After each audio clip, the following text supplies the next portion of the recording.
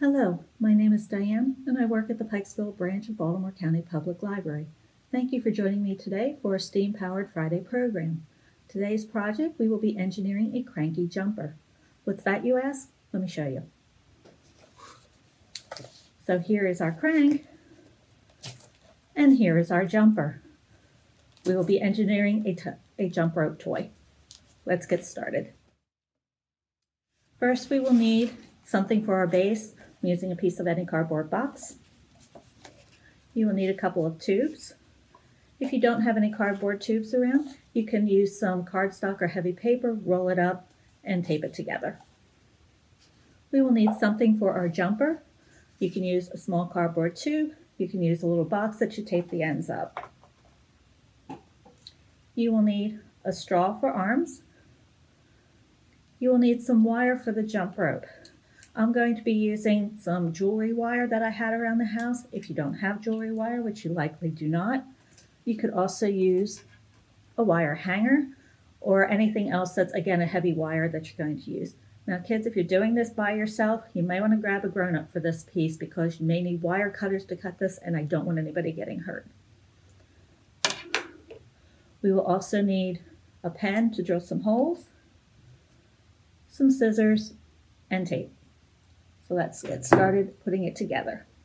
We're going to start with our jumper, which I'm going to be using a cardboard tube.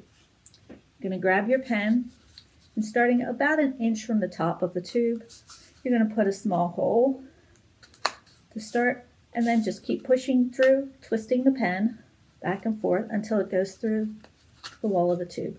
Then go straight across to the other side and put a hole so the pen goes all the way through. Take that out. Take your straw, put the end through.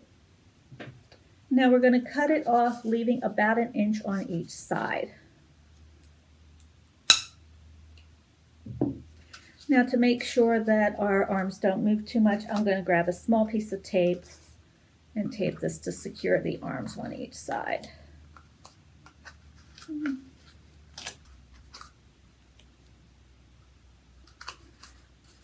Okay, now we're going to need to create some legs or feet for your jumper.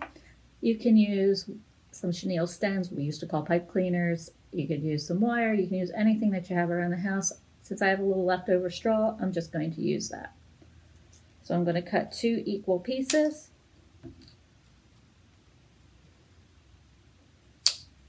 On the ends here, and then we're going to tape them to the bottom to give our jumper some legs. There's one.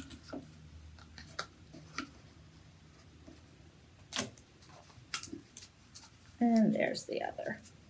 Okay, now you're probably going to want to decorate this a bit more. Add a head, face, maybe hat, hair, clothes, whatever you want to do. But this is the only parts we need to do right now to make it functional. So I'm going to skip the decorating part and leave that up to you. So let's figure out the next step. So you want to take your base and take your tube. And what you're going to do is stand this up next to it, and you want to mark about an inch or so higher than where the arms hit. So that's where it is on my tube.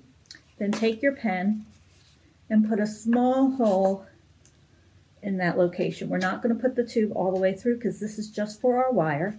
You're going to do this around the other side as well until you have 2 holes on each side. You're going to do the same thing with the other tube, and then you're going to tape the tube to the base. To make this go a little faster, I've already done that step. We're going to use a lot of tape around this base to make sure it's secure. You do not want this wobbling or else your jumper will not work. You are now going to take your wire. You want to cut a piece. Now allow about 2 inches or so on this side for our crank. Then you're going to loop a bit more for your rope, and then a couple more inches over here. Tip here, make sure you make it a little bit longer in case you cut it a little shorter than you expected. Remember, when you're doing this, you can always cut off some extra pieces. Once you cut it though, you can't make it longer. So let's make a cut here.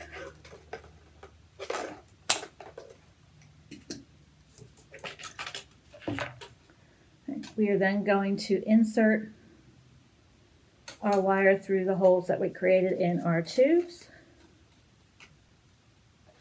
There we go. You're going to bend this down and then move the wire up there, and this is going to create our crank. We're then going to bend part for our jump rope and then bend up the next part to connect to our other tube.